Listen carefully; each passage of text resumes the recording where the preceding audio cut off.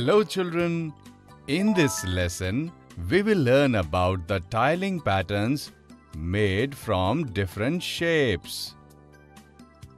Appu has come to Duck Uncle's shop to buy a shirt for his birthday. Uncle is showing him shirts with different designs.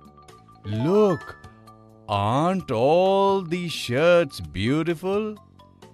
Children, do you see something unique in the design of these shirts?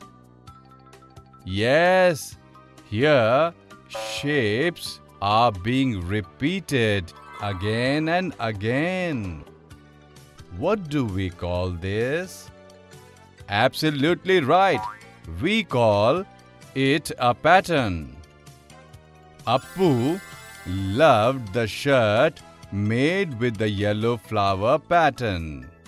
He took the shirt from Uncle and started to walk towards his home.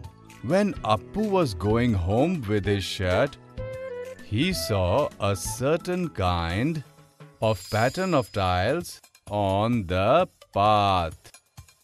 Appu started thinking how this pattern would have been made. Just then, Sher Khan was passing by on way to his house. Appu asked Sher Khan if he could tell him how this pattern would have been made.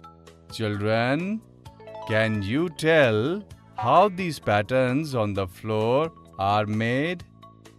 No. Come, let's learn it from Sher Khan.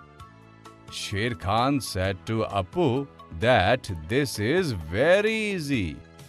The tiles are joined in a manner that there is no gap left in between the tiles. Children, is this possible? Come, let's take on one tile from the pattern on the floor. How can we attach these tiles to make the pattern on the floor?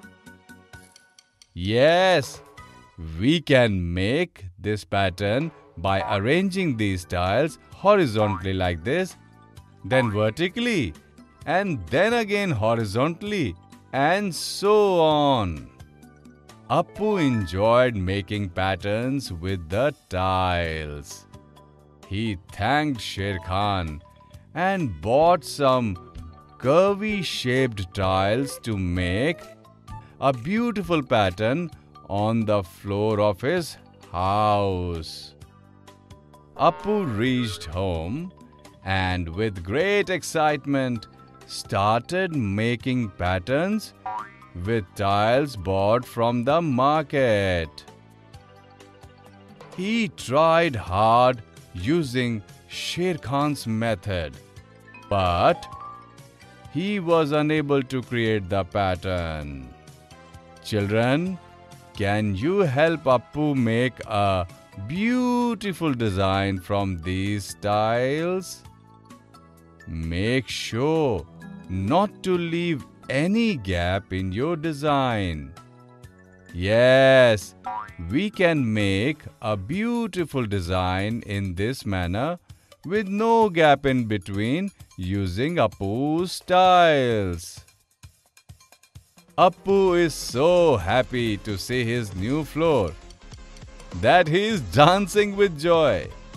Children, in this lesson, we learnt about tiling patterns made from different shapes. In the next lesson, we will learn about some more interesting examples.